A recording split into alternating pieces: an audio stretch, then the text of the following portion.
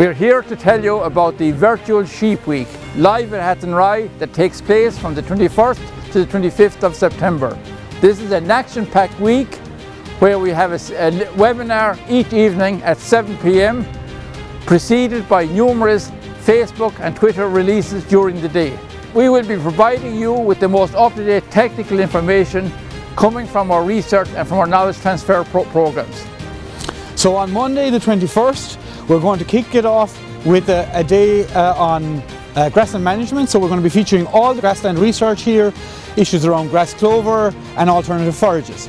On Tuesday we're going to talk about genetics and breeding and what's new there and what's coming down the tracks.